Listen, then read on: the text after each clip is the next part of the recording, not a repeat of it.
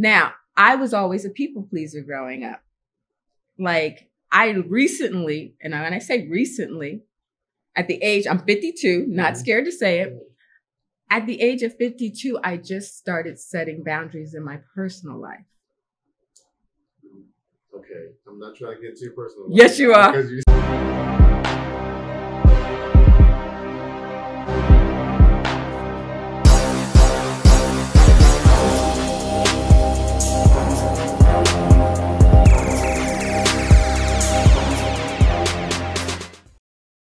Welcome back to It Starts Now, the Happy Hour Finance and Business. My name is Dan Lane, and I got a special guest today. We're actually in D.C. Are we in D.C.? Nah, we're in Gainesville, Virginia. Gainesville, Virginia. Yeah, we flew into D.C. You flew into D.C. about 35, 40 minutes south of D.C.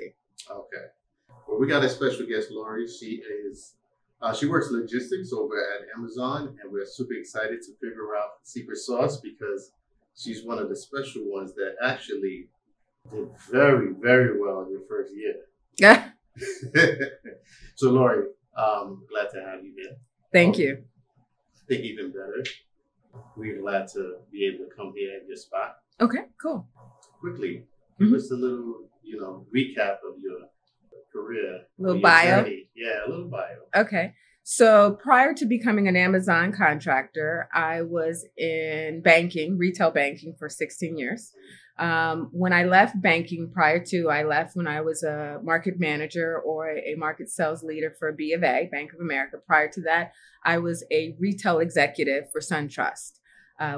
When I decided to leave banking, I took some time off because I didn't know what my next step would be. I always knew I wanted to own my own business. And so Amazon afforded me the opportunity. So now I'm a contractor of Amazon. So I own my own business, which is Destin Logistics. And we deal in what's called last mile. My team delivers packages. So those Amazon packages that you guys all order online, my team is the one that delivers those to you guys. That's great. What made you say, I want to leave finance, in the background of finance, and go into logistics? I think in terms of the trajectory of my career, it had run its course. So you kind of know when you're done with something. You may not know your next step. I knew that I was done with banking. So when I was in banking, I had decided I'm going to go ahead and look for something else. Now, Bank of America came knocking and I thought, well, maybe is it banking or is it the bank? So when I went to B of A, Bank of America, I realized it wasn't a particular bank, it was the industry. So it was time for me to do my next step. And for me, my next step, I didn't know what that was. So I left altogether and took about a year and a half off to figure out things. In that year and a half, I read about the program, the delivery service provided with Amazon. And I said, well, let me go on board. So Amazon has a pretty rigorous process to get hired. So I decided to work for them first to learn more about the program, learned about it, applied for it. It took about 9-10 months to get accepted into the program. And from what I'm told, less than 1% of the people who apply get accepted. So there's different stages you go through. And then at the end, I got accepted and then I resigned from Amazon and basically am now owning my own business. To me, to be an owner or an entrepreneur and be a contractor for a DSP with Amazon is like entrepreneurship on training wheels. Right. So they kind of help you put your feet in the water and they give you the guide rails to kind of help you through the process. And how long did that take for you to that whole transitional period? Between me leaving Amazon? Between you leaving Amazon and understanding the process that's needed for you, because you were able to become successful within a year. Yes. So, well, I had help along the way. So I had a peer who kind of held my hand through the process. He's another DSP, another owner who, when I had questions, when I was going through, after I had gotten accepted, kind of walked me through everything, told me what I needed. And being a DSP, it's a small community. And one of the things I found as a DSP is that they're all willing to help. And so because of this person, thank God for him, it helped me to be successful. Mhm. That's amazing. And your first year, we talked about this, right? You did 2 million. Was it A little over two, a yeah, little bit but over two? a little over two, I'm sorry. around three, I'm sorry. around three. It's okay, it's okay, it's okay. You know, small thing to a giant. It's just a little bit, just a little bit. I want to do more. It's just a little bit. All right. And you know, did you expect that? Yeah, Really? yeah. I expected to do well. I think in order to be an owner in a DSP, you have to come with a certain skill set. And I was confident in my skill set as a leader, as a motivator, in terms of my business savviness because of my overall background. So that piece, I knew I could run a business. This business kind of stretches you more, right? Because it's a very different world. Right. It's different from banking, and it's different going from a W-2 to a 1099. But to me, the risk is worth the reward. So, but I'm glad you touched on 1099 because a lot of people don't get, you know, the insurance. You don't get the security. You don't get a lot. The benefits, right? Yeah. But how are you able to recruit people? Do you give them a W-2 or do you give them a 1099? My team Right. are W-2s. Okay. So they are truly employees. So I pay 50% of their medical. I offer dental, vision, all that, right? For them. So for me, obviously as an owner, I have to provide that and pay for that. So that's something that I have to pay for. When you're a W-2, the company you work for provides that, depending on the company you work for. Let me go back really quickly. So when I was transitioning from Amazon into becoming a DSP, which is a contractor, because I was an Amazonian, that afforded me an opportunity in terms of when you're an Amazonian, Amazon gives you basically $10K towards the start of your business as a grant. In addition to me being a minority, Black, they gave me an additional $10K. So you got $20K towards the start of my business. In addition to that, what they did was they paid me my salary as a 1099 for 3 months. So versus if I wasn't an Amazonian, I would have probably gotten the 10K because I was Black and nothing else. So that allowed me to kind of have some additional money set aside to really do everything I needed to do for the start of this business. So that helped me. Right. Yeah. And what's the split like? In terms of when you say the split? In terms of you and Amazon. So no, it's a partnership. It is a partnership, but Amazon's my customer. Oh, you run logistics for Amazon. Correct. So Amazon is my customer. So they pay me. I don't pay them. Make sense? So, okay. So they pay you to run the operation. So they pay me to deliver their packages.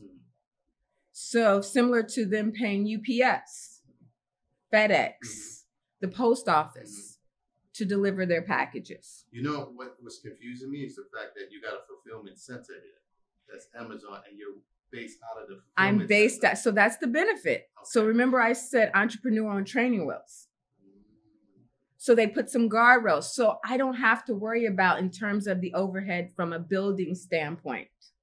I don't have to worry about that because they provide the desk and they provide a lot of that for me. Now, what they don't provide for me is the liability piece of it. That's all on me. So insurance. The insurance, whether it's medical, vision, dental, whatever, the hiring, the uniforms, the devices the drivers use, all of that stuff is on me. I lease the vans. Now, Amazon assists. Amazon does pay for the gas for the vans. So there is a benefit to being a partner with Amazon. Now, I have to play by Amazon's rules, though. Yeah. And how strict are those rules? Oh, pretty strict. Pretty strict. And there's no leeway. No, so you play by their rules. But again, that's the benefit. That's kind of the two-edged sword, so to speak. But to me, it works. You're like, what? So, what's the key to becoming successful in this type of business? And Come what on. would you say? What's your opinion? Excuse me. No worries. Okay. The key to becoming successful, you have to have the basic leadership principles or capacity, acumen. So you have to come with a certain business acumen. Now, for Amazon, part of their determining if you are able to function as an effective DSP is they look at your background. Do you come with certain skill sets? You have to come with, because you have to be able to manage a P&L. You have to have some knowledge of that. You have to be able to lead and motivate and coach a team. So you have had to, in my opinion, had to have managed people. Otherwise, you may be challenged with this. So there's certain business acumens you must have in order to be effective, in my opinion. Can you do it without it? Yeah. But would you probably be a little bit more challenged? Yeah. Now, I'm challenged every day. I'm challenged every day in doing this because for me, in terms of the liability, like I can't rest until all of my team is off the road.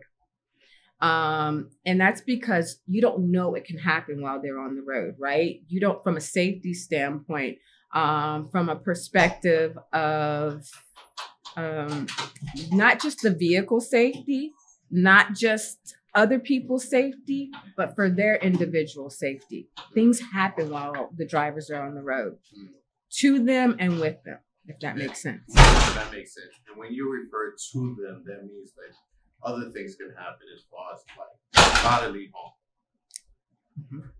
Customers. Yeah. Irate customers. Irate customers. Yeah. That's a reality. Yeah. Now, before I get to my next question, for the people that didn't understand when she said the P&L, it just means profit and losses. For what happens if someone steals the package? Does that fall on you, or does it fall on actual Amazon? You mean a driver that Let's steals say a package? drivers stealing packages, or sometimes they drop off the package and then somebody rush, take it off the porch or whatever. What happens if something happens to the package? Does that fall on you and the individual? Yes and no. So we call that DNRs, delivered not received.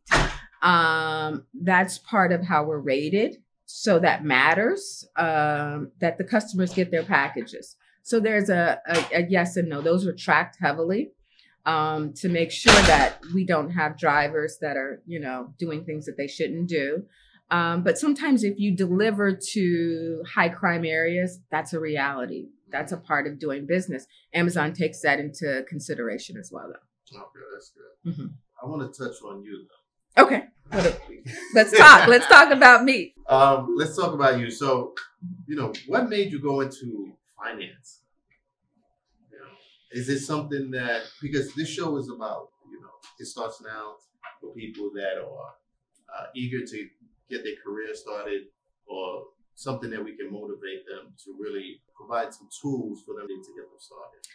So it's interesting. So when I went into finance, so I had my last child and I was home for about a year.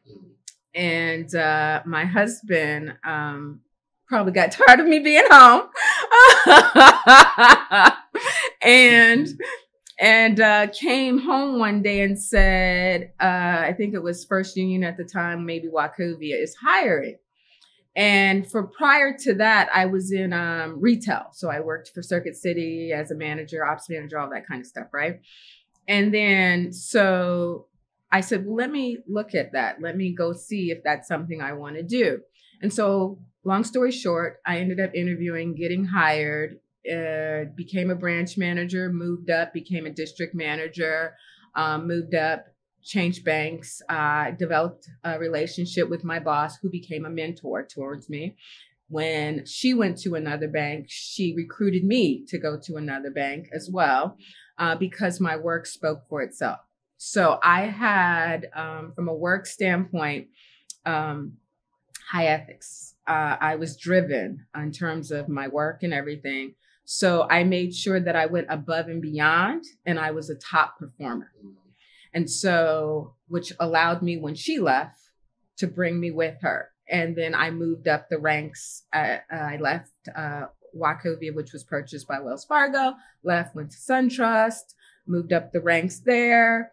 And then, like I said, went to Bank of America and then eventually left. But kind of got into it from a standpoint of the husband. But yeah, it was, to me, one of the best decisions that I made because it gave me the insight to see what a lot of us in our community can't see. So at one point, SunTrust had required all of their area managers to get licensed. So I was studying to get my annuities and my health, which opened up a different world to me. It opened up a world for stocks. It opened up a world for insurance. It opened up a world that I never knew was out there. And so, which was like, so now I'm a big investor. I have my own financial advisor who I trust because he used to work for me at one point. So I'm like, what do you need? Here's this X amount of money. He'll be like, okay, what? And he will give me, hey, this stock is doing this. I think we should do. I trust him implicitly. Right. So, So now with my kids, so one of my peers opened up to me and told me about, I don't know if you know this, Cash App. You can send stock to people on Cash App. Yes. I just learned about that. But this is recent. Okay. I don't think they had this prior. I think this is recent. Probably within the last year or so. Okay. Well, I just learned about it a couple months ago. So now when I send a gift, it's going to be stock. That's interesting because when I tell people to send gifts for my son, I tell them, hey, send it directly, not just stocks, but I tell them send it because we have this 509 plan or 506 plan, one of those plans. And when I tell 529. 529 plan, thank you. 529, I say send it to the 529 plan, right? Help pay for his education. Yeah. We'll take care of the choice. Yeah. Just put that in there. Yeah. I think a lot of us don't really factor in how much compound interest can really benefit us in the long run. Yeah. Right? And if we invest something, even if it's something small, but we continuously put into it, over the years, it's going to grow because of the compound interest. 100%. So I just taught my oldest, who's 22, about stock not too long ago. And he was talking about making money. And I was talking about how he spends. And when Amazon did a split, Google did a split. So a split means that they lowered their stock price. So if you owned one share of stock, when they did a 20-to-1, that one share of stock became 20 shares, which divided the price of it. So it went down to, I think at its lowest recently was like $80, $90 something a share. That for somebody who's going to buy some sneakers, that's a share of stock right there. So I said to him, I purchased a share for him. And then I said, I want you to take this other money and I want you to buy you some shares of stock. And so now he's watching his stock grow. But then he got a little nervous because he started to see a decline because of the market. Yeah. And I said, this is not a short-term gain. This is a long-term gain. So you got to let it stay in there. And it's buy low, sell high. So I've been teaching him about that. Like, no, let it stay in there. That kind of thing. So, so that Cash App thing is a good thing. I'm glad you touched on that because Warren Buffett, he doesn't, when he sees a dip, that's when he buys more. Boom. Right? Yep. So he's not worried about the transaction or the action that's happening. Yeah. In fact, once he sees red, that means there's blood on the streets. He's buying more. Right. Exactly. Because we're not accustomed to this, right? Or we're not familiar. We're now becoming familiar because of this new urge and new push for financial literacy. Yeah. That we're becoming more adapt to it. But had we known this a few years back, I think a lot of people would have been like, okay, they wouldn't be worried about if there's a dip in the market. Yeah. Right. They'll take advantage of the opportunity. Correct. Right. And people move out of fear. Right. Yeah. Why do you think it's important to have a mentor?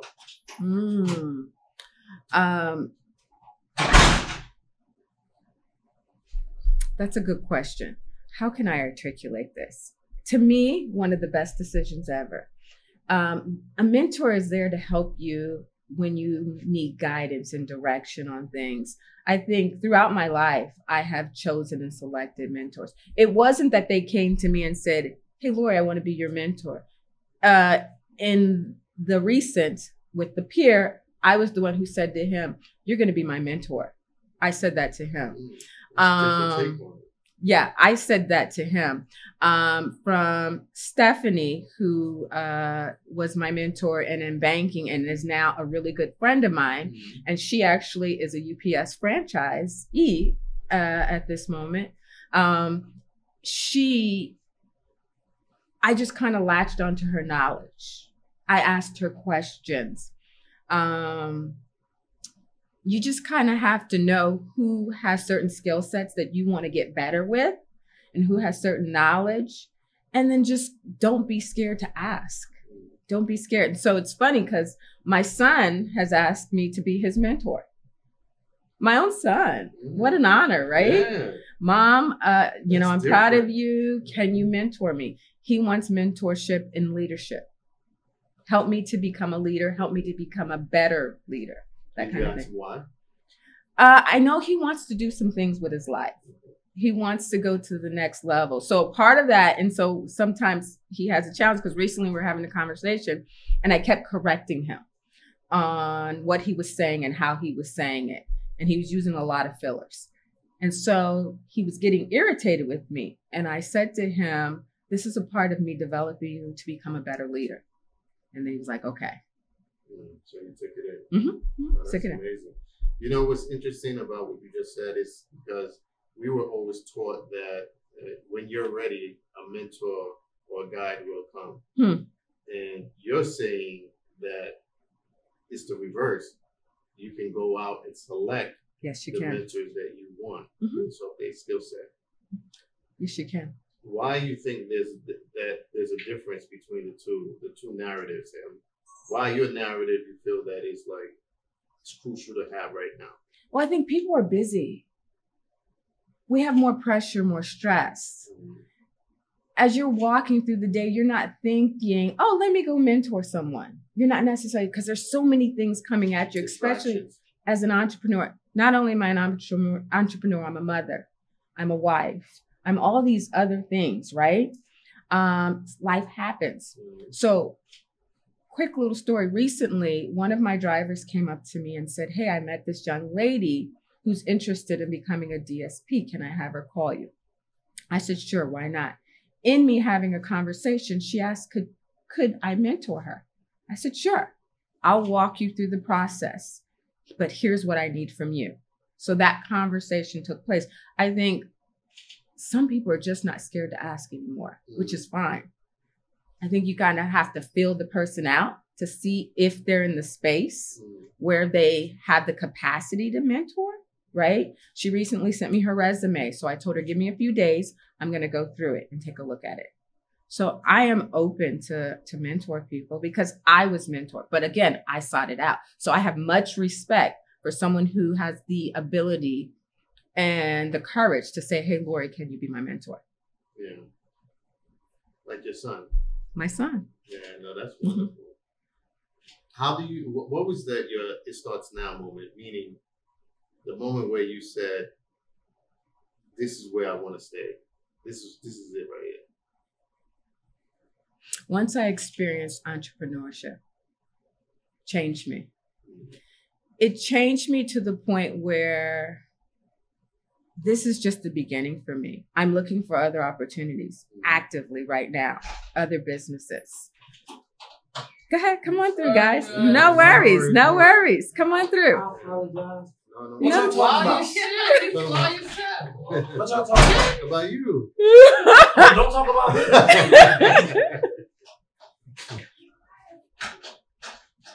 See you. I don't even know where I was just now. What was I talking? Yeah, those are Amazon employees. They just interact with me sometimes when I'm here and they want to talk. Sometimes I make myself available. Sometimes people need somebody to talk to. Yeah. So entrepreneurship changed you. It did. It changed me. And so I think you have to have your why. why you want to be an entrepreneur, because that keeps you driven. So one of the main reasons why I wanted to be an entrepreneur is I truly wanted to help my community. I also wanted to provide generational wealth. So those were the two determining factors. So I'm saying this to say, from a help my community, when I went to Morgan State University, historically Black university in Baltimore for a couple of years. My family has a home in Maryland. And one of the things I used to do is on the weekends, on Sundays, go feed the homeless. So me and some friends would provide food, we would provide clothing, that kind of thing. And we would go pray with the homeless. And one of the things that I said is, I would love to go into business with someone and buy up a block in Baltimore to do affordable housing. That's still something I want to do. Am I there yet? Not yet. So I'm actively looking for opportunities, meaning to open up more businesses so that I can fulfill that. So I truly want to help my community. When I say help, I truly mean help. Give back. So that's a driving force for me. That's inspiring right there. Yeah. Yeah. Where did that passion come from? I think growing up, so I grew up, my mom stayed home when we were growing up. There's 4 of us, 2 girls, 2 boys. The girls are older. And my dad was in the military. So we traveled. So I was able to see Europe. I lived in Italy. I lived in Germany. I spent my high school years in Germany, my elementary years. And then we lived up and down the East Coast, New York, New Jersey, Georgia, Maryland is where Dad settled.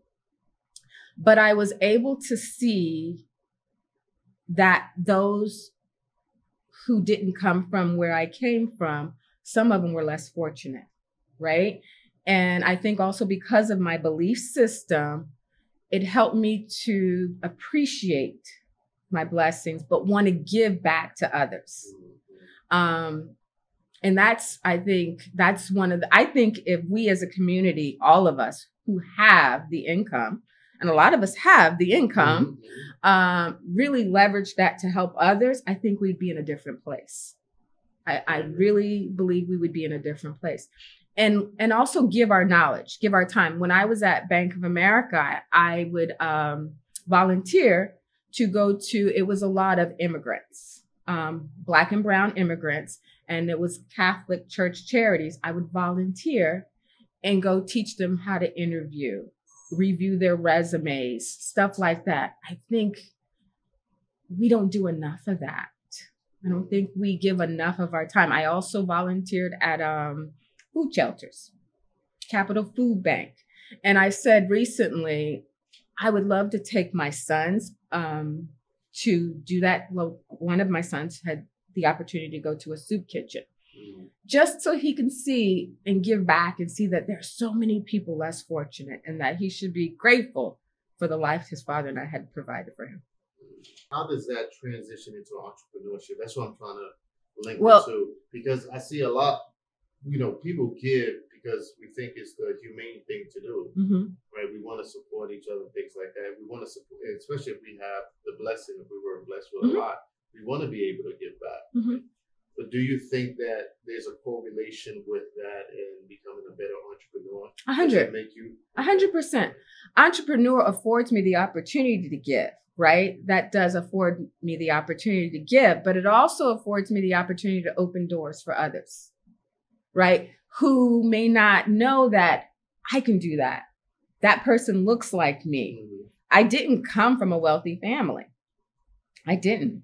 I wasn't born with a silver spoon in my mouth. I remember growing up eating government cheese. I mean, I know it's not funny. I'm serious. So I think if we see it, we can envision it, we can do it. And so someone seeing, okay, a little brown face like mine, letting them know I could do that. And me interacting with them saying, you could do it. Come with a certain skill set, develop that, come with certain disciplines. You can do it. How long did it take you to acquire those disciplines? Like, because I'm this is what the energy you give. And we were talking about energy Yeah, earlier, right? yeah. How energy is, Mhm. is a motivator. I protect my energy now. Mm. Like I talk to people on the phone, or I determine whether I want to do something based off the energy that I'm feeling. Right? Okay. Because sometimes you can absorb the wrong energy. Yeah. And it turns your day sour. Yeah. Right, in your mood. But how is it that this process of yours, because I'm feeling the energy, this whole journey, how long did it take for you to become Lori now? Yeah. I'm still evolving. You never stop. You never stop. I'm still realizing I need to protect my energy. Right. That's even in my personal life. Right. I'm an advocate for therapy. Oh, me too. I'm in therapy. I'm not there yet. I am in therapy. When I see certain people, I'm like, you need therapy. I'm the first one to be like, you need therapy. But I know I need it. Yeah. I know I need it. Yeah. I'm just not having gone there yet. So, but I've been reading the books. Okay. To do the shadow work and then things like that. But I'm glad you brought that up. Well, go ahead. Okay. I'm a big advocate for therapy. Like I said, I'm in it myself.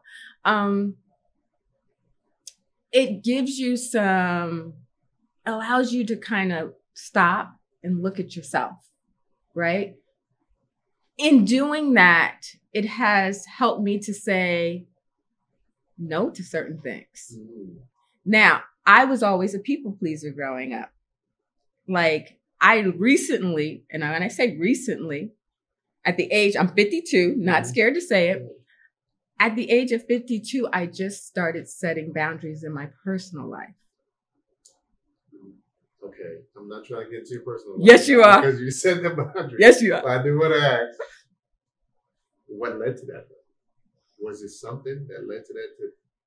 What led to therapy, or what led to? Well, it could be both. It could be both. It could have been that one thing that led to therapy, or it could be that one thing that says, you know what, therapy's right. Let me set these boundaries. Which one is it? And what? I mean, it's up to you. No, I'm just trying to figure it out right now. Therapy is right. So it's a combination of what you just said. I started to set boundaries, and in therapy, it's given me the courage. It's given me the assurance, because sometimes you don't know if what you're thinking is right. And I always want to be fair, and I always want to be respectful in when I deliver, how I say, how I move through life. So therapy has really helped me to bounce some things off of somebody else who has no dog in the fight. So that's what therapy has allowed me to do. It gives me it gives you a certain level of accountability, because I go back weekly. And then there's that question, okay, how did we do with this? And then my sister, I love her to pieces, is also my accountability partner, because I have had a hard time setting boundaries. So I've allowed certain behaviors to happen that probably should not have happened, or probably the moment they happen, I should have stopped it right away. Yeah. I agree with everything you said, and I'm an advocate for you for saying that, right? Because a lot of entrepreneurs that we've had on the show, and the ones that admitted out loud that said they were in therapy or they've gone through therapy, are the ones that are the most outgoing. Really? Yeah, because they're open about who they are. Yes. They become authentic, right? Because they are aware of, I'm not perfect, and there's some things that I'm still working on, and I think that's why the combination of you guys that are open about the fact that you're going to therapy makes it a lot easier for you to be open with everybody. Yeah. And I think that's wonderful. I'm being authentic to who I really am. Yeah. And as I'm discovering who I really am. Oh, that's true too. I had an episode with Keenan. Keenan raised $100 million for his company, Rizzy, which is an apartment direct from consumer where there's no middleman. You can just, so there's no bias or anything like that. Mm-hmm. So you can automatically, if you see an apartment, you click on the app, you purchase it right then and there, and it's yours, right? You go in. Okay. There's no realtor. There's no meeting with the actual owner. Just smooth concept, right? Mm-hmm. So, and he was on the show recently, and he was talking about the fact that he's gone through therapy and the evolution of who he is. And we both were talking about how it's important to get that mental clarity, right? Mm-hmm. But the most important thing is to recognize, some of the things that you went through and that you probably weren't aware of, and the hurt and the traumas and all that stuff. Yeah. But we all came to this conclusion that it is very helpful because it makes you a better entrepreneur because you can see things clearly. Yeah. Right? So I agree. You're not based off emotions from past trauma or hurt. Agreed. You start to love yourself more. Mm-hmm. Right? And so, no, that's 100%. But anything you want to give, any suggestions or something that you want to get people so that way they get started into their life, into their journey? I would say one of the most important things that we as a community don't realize that's extremely important is credit. Credit. So part of the process of becoming an Amazon contractor is they check your credit, right? Managing your credit. Now, people may say, my credit's not good, so that means I'm excluded. No, you can rebuild your credit. And it doesn't take a lot. Make payments on time. And if you owe people, pay it off. Come up with a payment arrangement. Creditors are willing to do that. So I'd say credit is important. And then learn. Note, I say learn because not everybody knows how to do that. Learn how to save. Learn how to save. It takes money to make money. And that's a true statement. It does take money. Can you start a business without money? Yes, you can.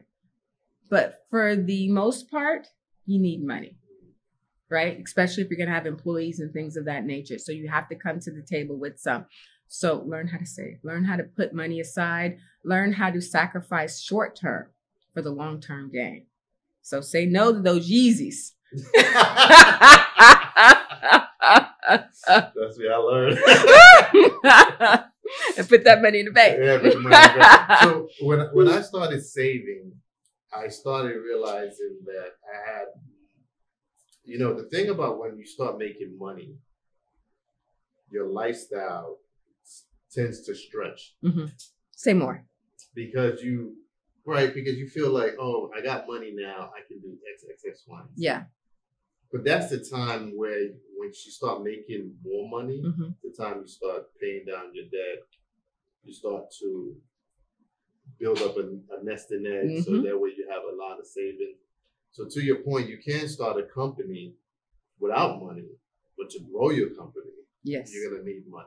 And so you're going to need, investors, or you're going to need banks, you're going to need loans, or even if you want to which is credit. All that is credit, right? Because people want to know how you manage your finances. Right. So that when they're looking at your numbers, the P&L, they want to see, okay, is this, how do you manage your stuff? So I agree 100%, but I think that the saving piece is very important because the more money you have, the more you can tackle, the quicker you can be on the offense versus being on the defense and trying to make something happen. Yeah. But put the money aside. Leave the Yeezys alone. Yeah. Temporarily. And then you can afford more than that. Well, we want to get up to your standards where you're making like a little over $3 million. Just small thing. Next year, it'll be way more than that. I'm super excited. Thank you. I appreciate that. So, do you feel that this is the right fit right now? At this point in my life, 100%. This is the right fit. But again, like I said, I'm always looking for opportunities. I'm actively looking. That doesn't mean I'm going to stop doing this. Mm-hmm. I'm going to do this till the wheels fall off, right? But I am still going to look for other opportunities. That's good. Well, we're glad to hear that. Thank you for being on the show. Well, thank you for having me. Anything you want to add last before we wrap things up? Anybody can do it. Anybody can become an entrepreneur. You just have to decide that's something you want to do. I'm glad you said that. Give me 3 things that you think will make a great entrepreneur. Discipline. You have to be disciplined. Being a motivator, whether it's motivating yourself, because a lot of times as an entrepreneur, what I've learned is as I've grown, it can be lonely. It can be really lonely because not everyone has your experiences. So motivating yourself and motivating others, and then have a village, have a community, have people that when you're having one of those moments that can encourage you. And then one of the things, it's not 3, it's 4, protect your energy. Very important. Watch who's around you and get rid of that negative speak. Mm-hmm. I'm reading a book about manifestation and alignment. Mm-hmm. That's some real stuff. It starts with how we think. Everything is mindset, is mental. Mm-hmm. Yeah. Totally. Mm-hmm. It's mental. Totally. One thing I've learned recently, I've known this for such a long time, but I think I'm becoming more aware of it. Because you can know something, but you're not aware of it. Mm-hmm. So it's just like subconsciously it sits there dormant until you bring it to light, and then you're like, oh man, I know this, but why haven't I applied it? Right. And one thing I've noticed recently is that not only things are mental, because we attract the things that's in our lives, right? But it's verbal, right? So what we think, we tend to say, right? And then we cause that into our lives. So you got to change your mind. You got to change your speech. You got to change how you think. And it's not vocabulary. It's just how you phrase it. You want to phrase it in a positive way where you're giving yourself affirmation, self-affirmation. I do daily affirmations. It's called I Am Affirmation. I do it every morning. And how important is that? Because it's part of protecting your energy, right? And it's all mental. It is. And if you could take care of this and stop saying watch what stuff you, out there. And then here's another thing. The people around you say negative things that seeps into your subconscious and you start thinking it. You're right. You're wondering where I get this self-talk from, and it's not even yours. Right. You ever been around someone for so long or for frequently, and then all of a sudden you start talking like them? Yeah, happens. Yeah. So if you have a negative person, you're going to talk like a negative. Or I say, I don't receive that. I now verbalize it. If somebody said something crazy, I don't receive that. No. At all. But if you have somebody that's positive, yes, and they spreading all good things, all well things, all things that's positive for you, then being around them, you're gonna start speaking that language too. Right. You're gonna change. So it's important to protect your energy and the people around you. 100%. Thank you so much, Maria. Thank you, Steve. And having us here and occupying your time and your space. My pleasure. So when I do my next business venture, I got to hit you back up. Absolutely. Okay. Yeah, I'll be the first one there. Okay. Right. You're not on social media at all. Yeah, no. I was about to say, hey, let the people know where they can reach you, but I realized you're not on social media. No, I'm not big on social media. You're one of those quiet millionaires. I'm not big on social media. You're right.